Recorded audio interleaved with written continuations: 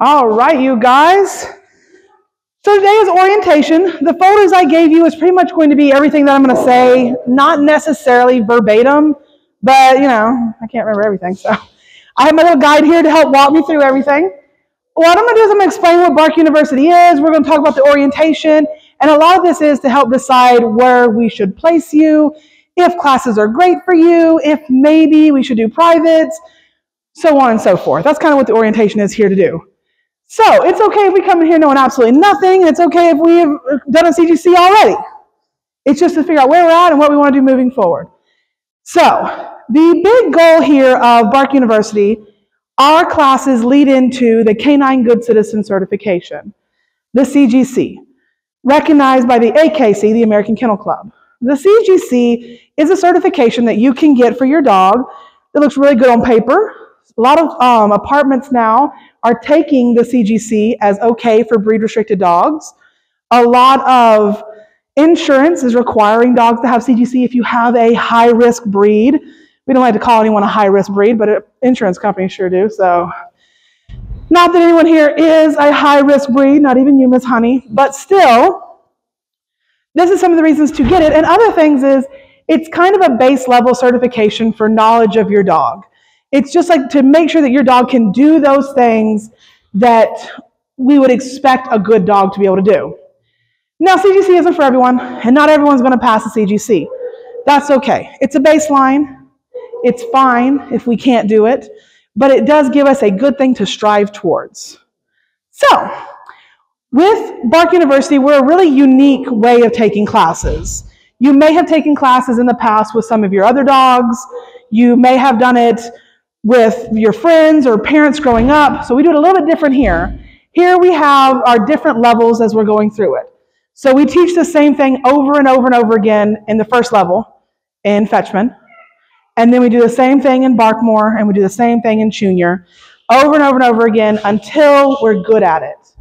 So if you come in one day, your dog's having an off day, we're not going to leave you in the dust by moving on the next week. So the next week most places they cover, okay, well now we're going to go over this, now we're going to go over this. With us, it's the same thing every single week until your dog's good at it, and when they are, you're going to graduate up to the next one. And so on and so forth until you've got it. And by the end of Bark University, you should be able to have your CGC. We should be able to make where we need to be. So, when it comes to it, we're going to have our lesson plan. It's already in your folder of everything that we're going to learn in level 1, level 2, level 3, leading up to it. And every time you guys come, I'm going to give you homework that's going to have everything listed out verbatim and step by step by step. Some of your dogs may be well into level 3 and pass CGC. Some of your dogs may want to start at level 1. That's fine. But we're going to do it again and again until you got it, until your dog's got it. So you can miss a day, you can take vacation, you can skip a week, you can do those kind of things and still come back and not be left in the dust. That's kind of what our program is made for. So, does anyone have any questions about Bark University? I know it's kind of complicated, but it's all right. I can explain it again if anyone doesn't understand. Nope. All right, good. Okay, so let's talk about why we're here. Dog training, my favorite subject. All right, so first things first, let's talk about training and what it is and what it does. When it comes to dog training, a lot of people, they have this idea and this concept of, I ask my dog to do something, they do it, I give them a reward. If we put it as simply as possible, sure, yeah, that's kind of what it is. But we have to teach our dogs how to learn. Your dog needs to learn how to learn, and they have to know that we're asking them to do something. So that leads me into cueing, marking certain behaviors. When your dog does something right, telling them that your dog has done something correct. A lot of training centers use clickers. So a clicker is by far the most important thing that is in training, period. And I say that to say you don't need it, but you have to do what it does. You have to mark a behavior. So I'll give you an example. The very first time you taught your dog how to sit, because I imagine everyone in here knows how to sit, maybe with not 100% certainty every single time, but we got the concept. The very first time you asked your dog to sit, you took a treat in your hand and you held it in front of your dog's nose, and whether you pushed their butt down and you lured them until they sat, or however you got them to sit, You threw the biggest party as soon as they said, yes, good baby, oh my God, yes, good girl. And you gave them a treat. You think they did it for the treat. They did it because you marked and you got really, really excited about it. And the treat came afterwards. They're like, oh yeah, okay, now I know what they want. So the next time you said sit, they said, they got really excited when I put my butt on the floor, and they're going to do it again. Every single time you're going, yes, good job, and they're going to get paid for it. You're going to get that reward every single time, right? They're going to start getting excited to do it because now they know exactly what they did. This is so important because timing is important. You got to be able to mark exactly what you want your dog to do. So dogs don't have a finite amount of words they can learn. They can learn thousands of words. But for us right now, when we're talking gibberish to them, they don't really understand. So we're going to keep it simple. We're going to keep them short. So when we're talking with our dogs, for example, Amen. Yes, I'm going to mark this behavior when he looks at me, right? Touch. Yes. Marking a behavior when he touches my hand. I'm going to make sure we mark every time. I use yes as a simple cue. Now, with our dogs, when we want to teach them how to do anything, good girl is fine, good boy is fine, but I still want you to keep it simple and keep a marked term. We can charge this mark up with yes, reward, yes, reward. You can do it with something they already know. I like starting with sit because your dog already knows sit. Sit, yes, and a reward. They need to understand that yes means they did something right and a reward is coming with it. So, he's like, oh my goodness. So, when we get started with our dogs, we'll use someone as an example. We'll just use Minnow here. Finite. Akio. Sit. Yes. Marking that behavior as soon as it happens. Arresto momentum. Yes. Good boy. My dog is trained in Harry Potter spells. I'm not summoning demons, I promise. Good boy. Touch. Alter. Yes. Good boy. Arresto momentum. Yes. So note how every single time he does what I ask him to do, I mark it immediately with yes. I want you to do the same thing with your dogs no matter what mundane task you're asking them to do, so they start understanding yes is going to mean a cookie's coming. Because if I said, hand me that thingy-mabobber behind you, you turn around behind you and you start grasping for things, you'll know I want it as soon as I say yes. This is how your dog's going to start understanding how to learn. Now, from there, let's talk about treats. Treats are incredibly important as well. Second most important things to clicker. Now, we got to have treats to learn. You can eventually wean off of them and you won't need them every time, but they do help a lot in the beginning because you got to get paid for what you're working for, right? So, when it comes to treats, there are 3 different values of treats. There's low value treats, medium value treats, and high value treats. I'm going to ask you all a question. Some of you in this room are going to give me different answers, and that's okay. If I put a snake in a bucket in the middle of this room, and I said, touch it, would you do it? No. Would you do it? Touch the snake. Yeah, okay. Will you touch the snake? You'll definitely touch the snake. You touch the snake? He'll touch the snake. Will you guys touch the snake? No, they're not going to touch the snake. All right. I will give you $100 to touch the snake. No. Okay. You guys already said you touch the snake. Golden retriever energy, I love it. I'll give you $10,000. We touch the snake? Yeah. All right. We'll work for medium value treats. There are some people, they go, no, at $10,000. And I'm like, oh, you got big money, huh? When it comes to that, at some point, there's not a price you can't put on something, right? With dogs, now for me, touching the snake isn't hard. For you guys, touching the snake isn't hard, especially if you like snakes. If you don't like snakes, they're the worst. Now, if I said stick your hand in a bucket of cockroaches, would you do that? No. $10,000, would you do it? I do like money, but if I know you're going to go higher. Sometimes, right? But she would have done it for $10,000. Let's face it, she would have done it for $10,000. You may still have stuck your arm in the bucket of cockroaches. This is Tracy. She's a veterinarian. So she'll do things that the rest of us really won't do. So when it comes to that, it's understanding that we find things more difficult than others. For me, for you, sticking your hand in the bucket with a snake is not difficult. For you it is. Cockroaches would be incredibly difficult because we're afraid of it. We're uncertain. We're scared. You have no reason to be afraid of the snake. It's not dangerous. You watch me put it in there, but you're still scared of it. Now imagine you asking your dog to do something they're scared of and you don't understand why they're afraid of it. This is where reward comes in.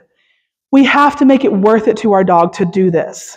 So, some people made me get a $10 million. That's a higher value reward. And sometimes it's that hard to do something. It's not hard to convince someone to do something. So we want to keep that in mind when we're asking our dog to do a really difficult task. Sit is a very easy task. Low value reward. That's going to be kibble, crunchy biscuits, little milk bone. That's a low value reward. Medium value are going to be soft training treats that are small, you can break into small pieces. And high value reward, the less the ingredient, the higher the value. Think boiled chicken, hot dog in moderation, things like that. Cheese in moderation. The lesser ingredient, the higher the value, and it's what your dog perceives as the highest value. I would recommend like jerky treats for high value reward, something that your dog doesn't get a lot of and frequently. When we're asking our dog to do something, it's really hard. Some things are hard for us to do all the time, okay? So when it comes to those situations, we want to have a variety of those kinds of treats. Because when we want our dog to do something difficult, we might need to pull out a higher value reward. So easy, asking your dog to sit, they get a reward. Sometimes you don't have to give them a reward. You just go sit, good job. Asking your dog to walk past another dog loose leash and not bark at them, we might have to pull out $1 million and go, hey, come on, so that they can start doing that, right? So understanding the different values of treats is where we start. So once you have your different values of treats and you're marking that behavior because you start walking by, hey, let's go. They look at me, yes, good job. And you're able to reward, you're able to mark what you want and pay them what they're asking for, right? So that leads me into the next thing. Next part of training, patience. Patience is arguably probably the most important part of training. Now, when learning anything, it's difficult, but I'm going to put it in simple terms.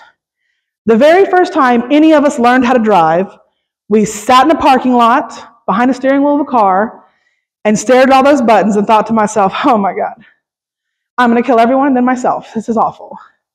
Then we started to roll around and we slammed ourselves in the steering wheel 4 times, hitting the brake too hard. We've all done it. But we got better at it. But we had to practice. And we didn't start driving overnight on the highway. After a little while, we got comfortable with it. We started on neighborhood streets. Maybe we ran into a mailbox. Maybe some of us learned on a farm and ran into a fence post. Doesn't matter, right? It's fine. We did it in the farm truck. It's okay. Point is, we were bad at it and we got better. Then, when we were a little bit better, we started on city roads. Maybe 377, maybe 26 out here. And then maybe later on, when we were so certain and so sure, and we didn't live in Texas, we drove on the highway. Because it's scary on the highway and it's really hard to do. It takes time to work to get better at something. You don't wake up tomorrow and say, I'm going to be an Olympic gold medalist. And then boom, you're an Olympic gold medalist. You have to practice and work to it. You're not going to have a perfectly well-behaved dog in one training class, and maybe not in 2 or 3 or 4, but with enough work, enough patience, you can have a dog that you want. Set your expectations. If your expectations or what you have for your dog are set in stone, watch how closely you'll follow those expectations. I'm going to give you one more example of it too. Any of you that have kids know, and any of you that have been a child will know that from the moment they are functioning, you're going, say please, say thank you, say excuse me. That thing has said, that's all it said, but you're saying say please, say mama. You're starting to set expectations. Every time they go in the bathroom, when they're this tall to when they're this tall, did you wash your hands? Did you wash your hands? Did you wash your hands? Until eventually, you just start asking them what color the soap was. What color soap? Did you brush your teeth? Every single time, because this is the expectation you set. Now with kids, you're going to do it for 18, maybe longer, years, and with your parents did it for you for longer than that, right? We would hope that there was a cutoff, and even still now we're married, some of us, and they still go, did you do this? And you go, no. And you still have to be reminded. Your dogs are the same way. They still have brains, they still get sidetracked, but setting that expectation for them, right? Everyone has it programmed into to this day. Any one of you will bump into a table and apologize to the table. It's programmed into you. This is an expectation your parents set for you. Say, I'm sorry. Say, excuse me.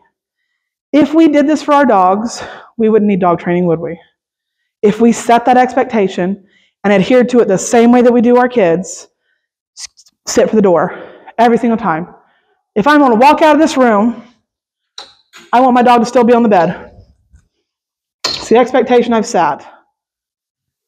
Now, with lots of training we've got there, if I walk over and pet a dog, I want my dog to remain on the bed.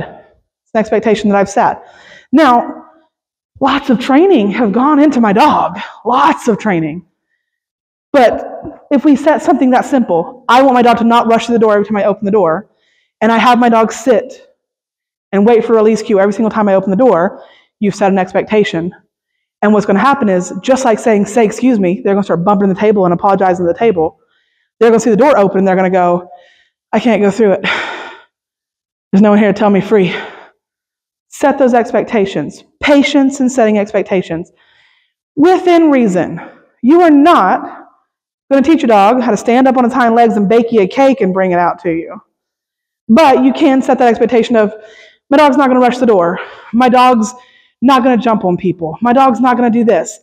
And the best way to do is when we have that expectation is have a game plan. And that's where I come in to help you with the game plan. So, with that, let's talk about game plans. Number one, my number one rule, reward for the behavior you want. Number one of the big things that we do is when our dog is scared, when they're whining, when they're shaking, when they're at the vet office, when they're at Lowe's because we decided to take them and they're barking at someone in the basket, we go, shh, you're fine, it's okay. You're okay, you're fine. Don't do this. The reason why is because your dog doesn't understand that, but your dog does understand that it's being told, yes, good girl, act this way. They're getting rewarded, they're getting marked, yes, and they're getting told what my behavior is correct. The best thing that we want to do when this is happening is tell them what we want. Leave it.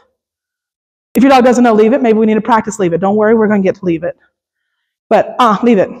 Or you're not going to react at all. Almost callous disregard. Almost. We care that our dog is upset, but they're not actively hurting, but we don't want to encourage this behavior by giving them attention for doing it. So if my dog is freaking out and panicking, I'm going to sit there, I'm going to wait. Let him work it out, or I'm going to give him some more space. We're going to walk away from whatever it is. But when my dog finally disengages and looks at me, I'm going to say, yes, good boy. Reality, I'm going to go, leave it, let's go. I've taught my dog what leave it means. Don't worry, we're going to get to that. But right now, we don't want to reward fear. So if our dog starts getting nervous, they start barking at someone, they start getting anxious. It's just Jimmy. You know Jimmy, it's fine. We don't want to do that. Leave it. Go lay down. That's enough. Stop. And if they don't know that, you're going to go take them. You're going to go put them somewhere where they don't have that problem right now. And we'll get there. We'll get there. Number two, the value of doing nothing. Reward for the behavior you want, right? Doing nothing. Doing nothing. Doing nothing. Doing nothing. And yet, we as humans wait for our dogs to make a mistake so that we can correct them.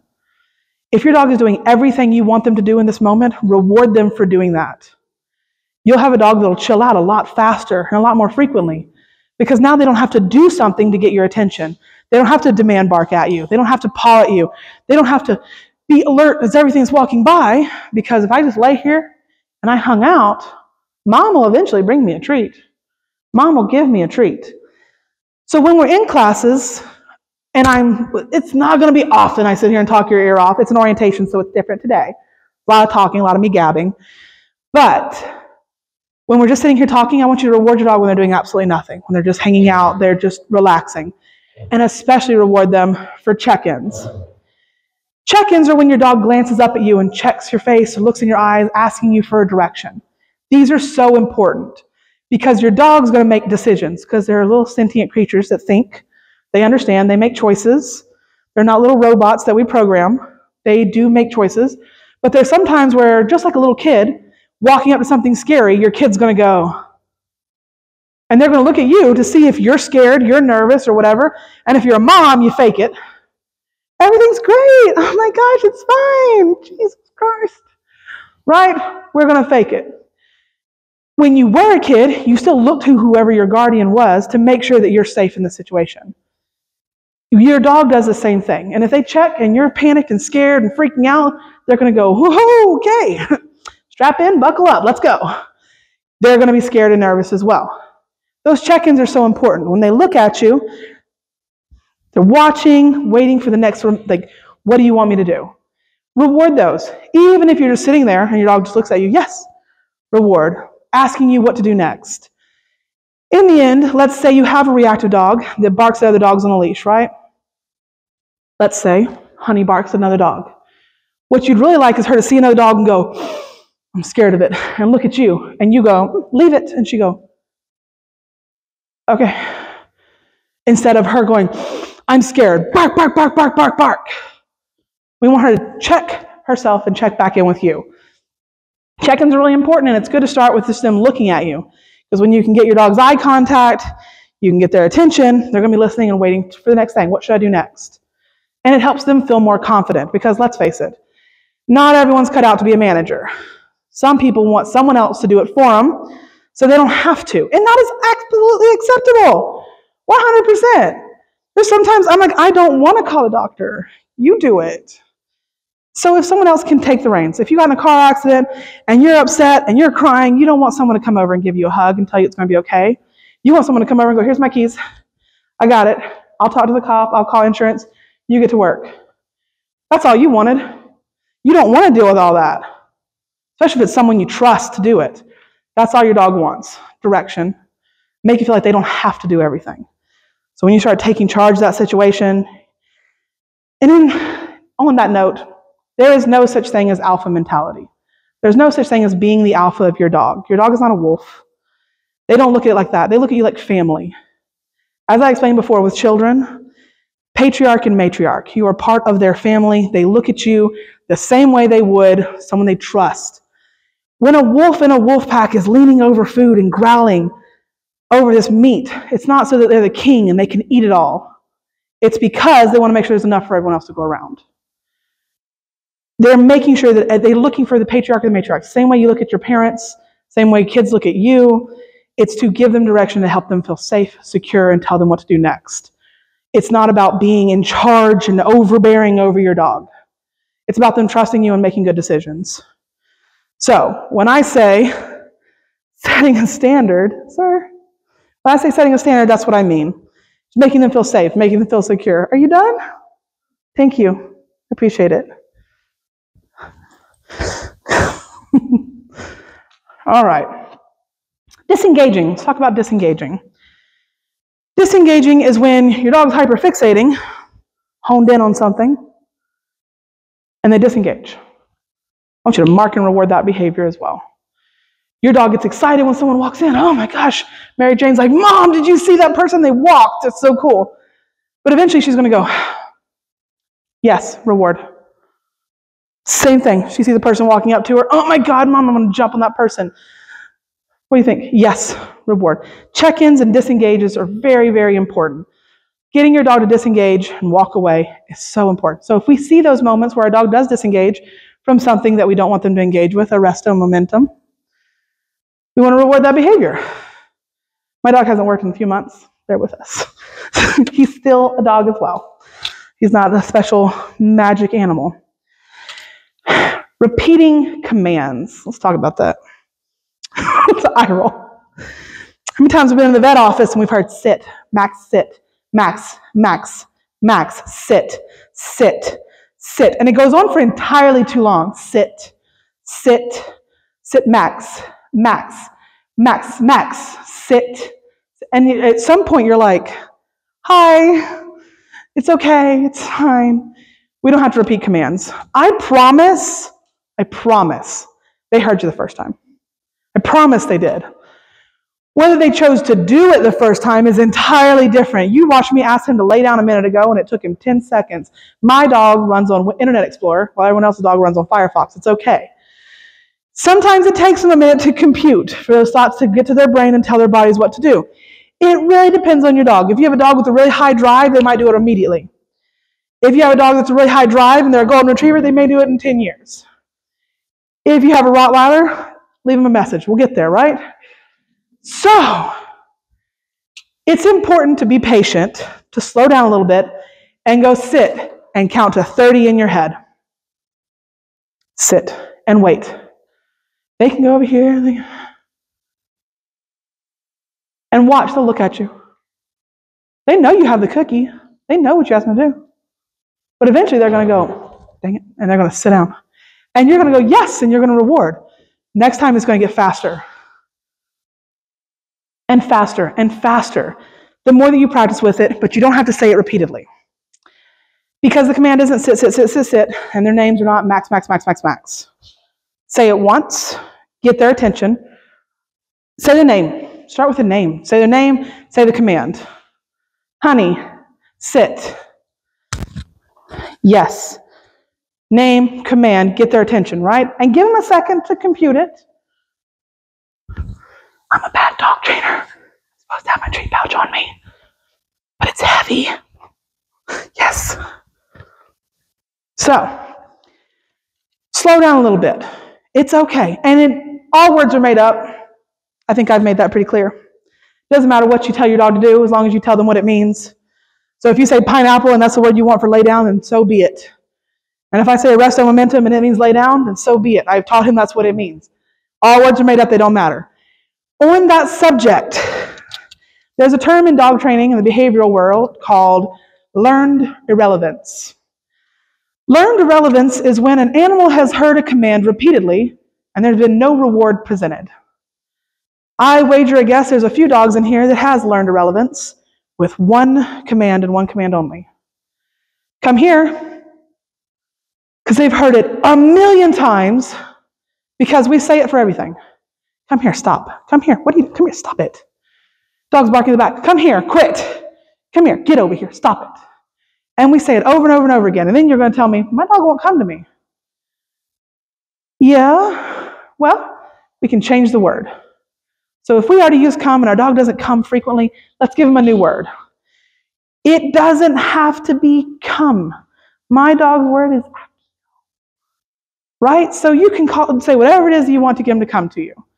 But let's give them a new word if they don't come to you right now. Keep it in your back pocket. We'll talk more about that in classes. But keep that in your mind. Now, not using no. I am not a hippie helicopter person that doesn't believe in the word no. It doesn't mean anything to your dog if you haven't actually taught them what it means. And oftentimes we catch ourselves saying no over and over and over again, and we don't tell them what we want. I'll give you an example. If I said, hey, could you guys help me go outside and get something out of my car? And you guys went, yeah, sure. And you walked out there with full certainty and you put your hand on a car. And I went, no. You go, okay. And you walk over and you put your hand on another car. And I went, no. How long till you're frustrated with me? Which one is it, Salem? Let's face it, we all know which one's mine. All the Nerf guns on the top and the spiders all over, that's mine, yes. But besides the point, if I just told you what I wanted in the first place, had a man, I was a first floor apartment, man outside my window, 2 o'clock in the morning, walking his dog. All I hear is no, no, no, no, no. At this point, I'm ready to get up, get dressed, go out there and be like, I don't even know what you want. Is it a leave it? Is it a go potty? Do your business? Tell your dog what you want. Makes it a little bit easier. Again, dogs don't have a finite amount of words. If you really mean leave it, you really mean sit, you really mean drop it, you really mean come here. It's not no, no, no, no, no, no, no, no, no. No. Getting out of the habit of saying that and telling our dog what I want, it's going to get a lot easier. And in my experience of teaching classes for the better part of the past 10 years, been a dog trainer for about 15, a lot of people, they just say no and they hope it sticks. So I say it over and over and over again. And they do classes and they say, well, it didn't work. I walked away from a class, I took classes, and my dog didn't learn anything from it. And so we didn't really learn how to apply it as the situation. We didn't learn how to apply the training that we got in training to real life situations. Because we learned how to sit, We learned how to down. We learned how to stay. But the trainer didn't say, every time you walk that door, have them sit and then say free to go through the door. They didn't say, every time company walks in, put them on place so the company can walk in and then say free so they can get up. They didn't say that when my dog is eating something to say, leave it, drop it, come here. So we get caught up going, no, quit, no. We want to tell our dogs what exactly it is that we want. Now, you're still allowed to use no, but again, we're going to teach what leave it means. Leave it means disengage, walk away, you can't have it. Leave it means that's not for you, and we're going to teach them actively that that's what that means. So that way that can be your champion word.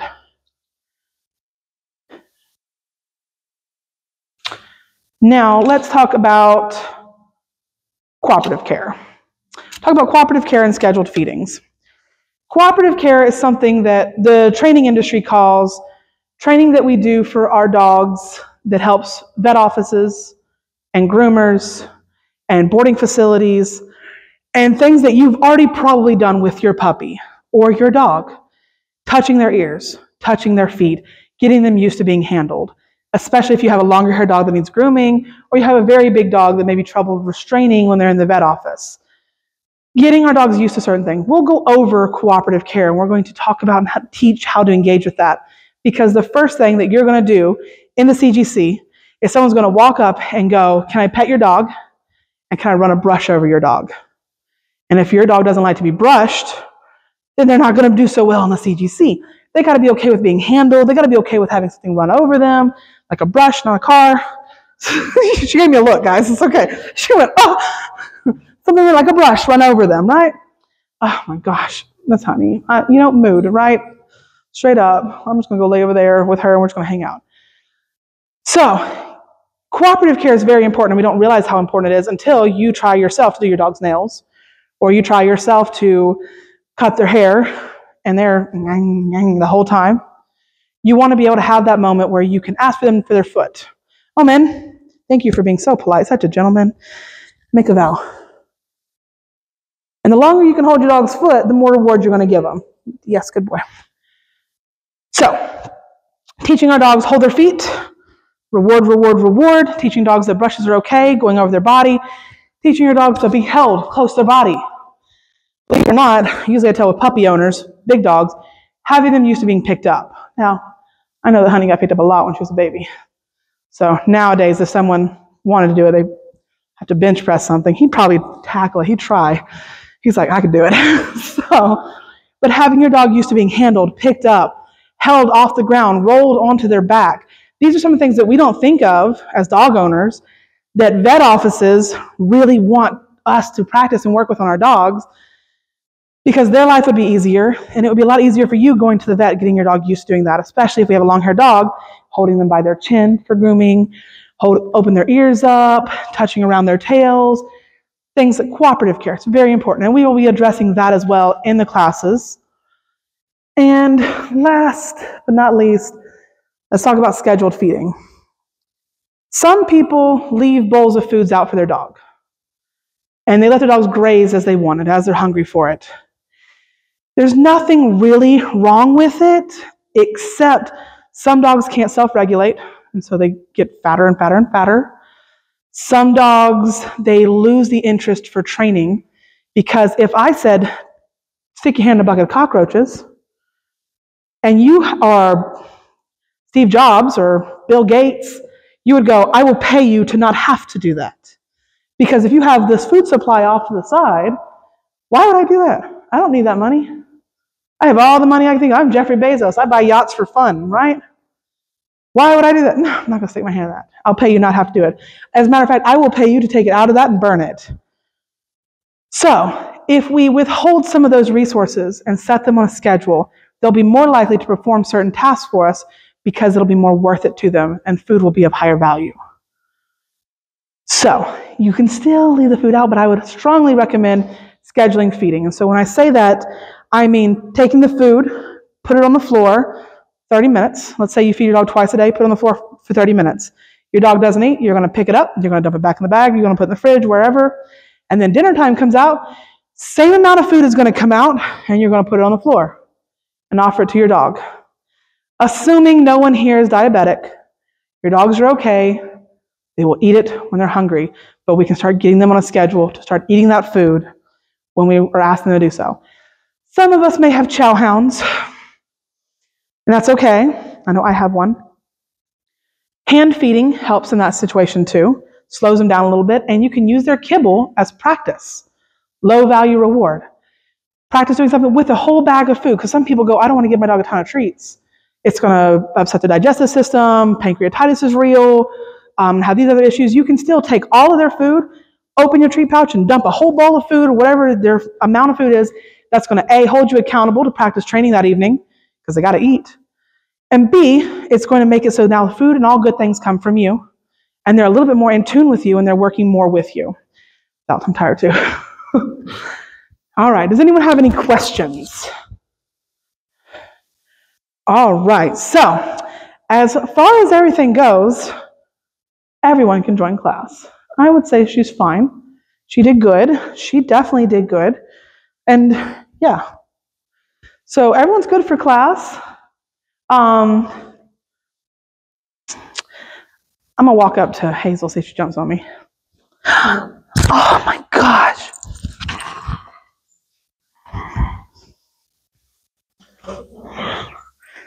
Hazel.